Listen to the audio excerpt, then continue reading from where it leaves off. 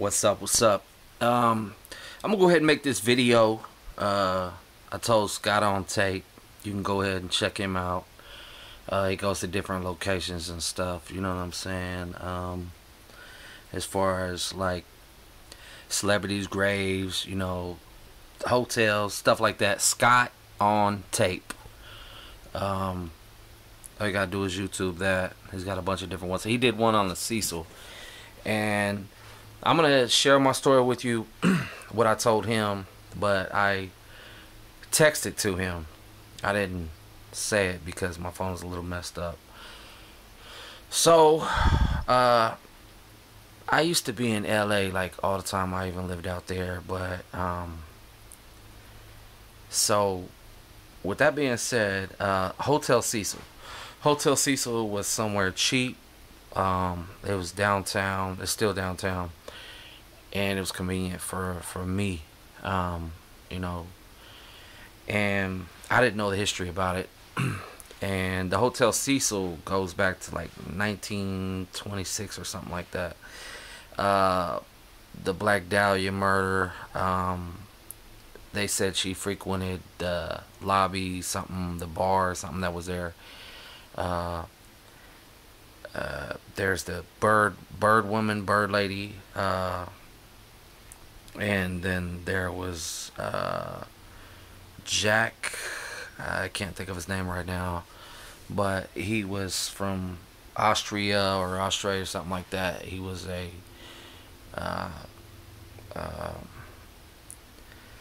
basically a writer or something like that. Well, anyways, to my story, back what happened to me and my friend. Let me set you up to how I got there. Like I said, it was cheap, it was convenient, to the Hotel Cecil. Me and my friend, who I did music with at the time, Coke Trey. He'll verify all of this information. You can Google him. COAK, like Oakland, but Coke, COK, and then Trey, like TARE.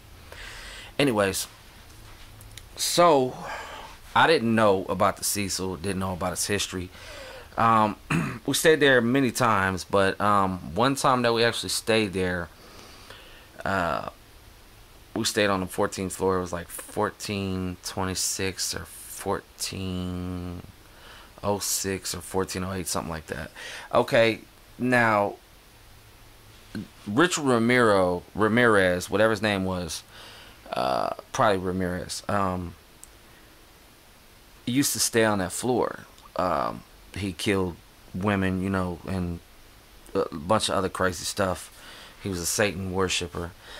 Okay, so we get into the room, we check into the room, and everything, the beds are made, look nice, you know what I'm saying, but there's like, it was like a 12 or a 6-pack of Bud Light, and there was a gallon of Smirnoff vodka, and then like that was not touched, and then there was like a gallon of, it was all vodka. That's what I can say. I'm not gonna tell no lies or anything on this. So we're chilling, and all of a sudden we hear banging on the walls, and we're thinking that because we had music on that was maybe the, so we kind of turn the music down, like, you hear that? The banging still went on, and then all of a sudden we heard screams, and me and my friend, we kind of looked at each other like, what the fuck? Damn. So the banging got louder, and then the screams, like, it sounded like bloody murder screams, like, so I banged on the wall back and said, shut the fuck up. Because we thought that maybe the people next door were getting agitated, or the music was too loud, because the walls at the Cecil are very thin, like it was built in like 1926, something like that. So we go, that's what I'll say, we go outside in the hallway to investigate. You can still hear the screaming, you can still hear the banging outside from the the room that we were staying in. And so I knocked on the door and was like, shut the fuck up. You want to do that shit? Do that shit somewhere else. You know, because it sounded like somebody was beating on their girlfriend, whatever. So we go back in the room, and it kind of chills out for a minute. So we turn the music, you know, back on. And then the banging and the screaming starts again. And we're like, what the fuck? Man, this shit right here is pissing me the fuck off. So I get up, go back out to the hallway too, bang on the next door, you know, the room across from us, well, next to us, which, you know, right behind us. And like the screaming, the banging, everything still keeps on going. So I'm like, man, fuck this, we're out of here. Not to check out, but like we had a show to do with Riff Raff. Well, not Riff Raff. Well, Too Short. We ran into Riff Raff, but that's a different story. I'm gonna share that one next. Yeah. So we go down to the lobby, and we tell them about what's going on, and they're like, okay, sorry for that inconvenience. We'll check it out and see what's going on. And we're like, okay. You know, there's nobody staying there. And we were like, whoa.